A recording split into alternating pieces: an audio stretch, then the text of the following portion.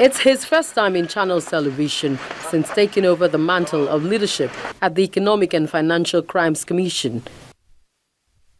The EFCC chairman commends Channels Television for helping in the fight to rid the country of corruption through its balanced news reporting.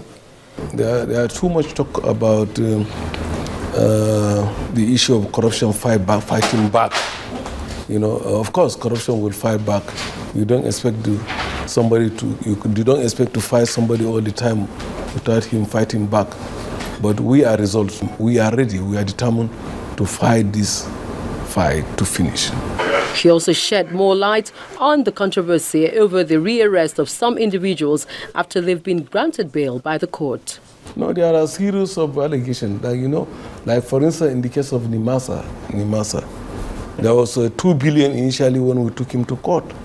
Then later on we realized that he has another matter that is happened out of the public fund, about 34 billion naira.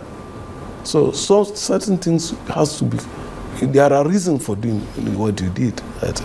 For the chairman and CEO of Channels Television, Mr. John Momo, the fight against corruption must be sincere if Nigeria must recover from its challenges. The ongoings in the country now is a sad commentary, and it's a reminder of the cankerworm that corruption is. The country has been pillaged, it's been looted very badly. Just like Wole Soyinka said, corruption will fight back, and the battle has just started.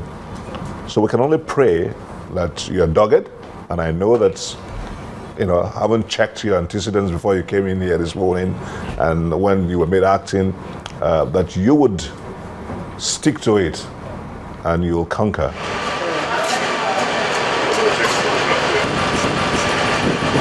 The EFCC calls on all Nigerians to partner in the fight against corruption as it continues to beam its searchlight on culprits. Loretta Chiogo, Channels Television News.